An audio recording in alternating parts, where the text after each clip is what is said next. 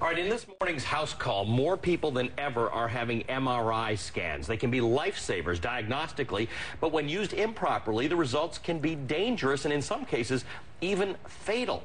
Today, the FDA is holding a workshop on preventing MRI accidents.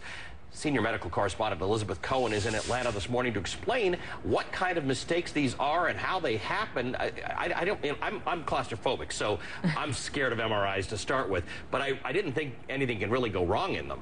I know. I think a lot of people don't realize that, Allie. You know, your doctor tells you to get an MRI. You show up, you lie down, you're done. You don't really think about the fact that accidents do happen. Now, as you said, MRIs are really a terrific technology, and the vast majority of the time things go well, but sometimes things go wrong. And the reason that they often go wrong is because the M in MRI stands for magnetic. MRI machines have these huge magnets, and they attract any metal in the room, which is why there's not supposed to be any metal in the room. So what happens is if there is metal in the room, you can see that if someone brings in like an oxygen canister, even across the room, it will fly into the machine. And some researchers did this as a demo to show what can happen. Imagine if instead of a watermelon, that was a person. That would be terrible. So as I said, the magnet in these machines can be very, very strong and can attract any metal in the room. And so there's some concerns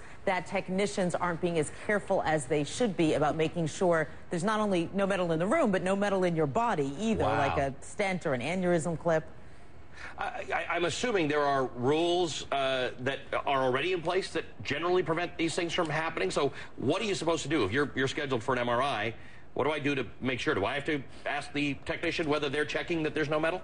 Well, let me answer that. First, I want to explain what these photos are. These are some photos from a website, MRI Metal Detector blog, that show you what can happen. These are metal objects like beds and chairs that show you that they can be attracted to that magnet, which would have devastating results for the person in there. So there are rules about what can happen in an MRI suite, but unfortunately, they really vary state to state, and experts tell us that some states really do very little, if anything, to regulate what happens, and the technicians really are the ones in charge, and we're told the technicians get less training than beauticians.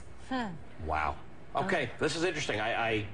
This is entirely new. I'm glad you were here to tell us about it. Elizabeth Cohen, our senior medical correspondent. I recently did a shoot at Duke University in an MRI suite, and I have to tell you, we went through maybe 45 minutes of paperwork and double checking and triple checking, and they made sure everything we brought in, we actually brought out, and they were very, very careful about it. For this very reason, they didn't want us coming in there with all this, gear that could eventually cause a problem. And so, I mean, I was actually impressed by how they were. Plus, it ruins their machine, which costs a lot of money too. Right. The bottom line there. I'm just saying. No. Oh, that's just scary. I hope I never need an MRI.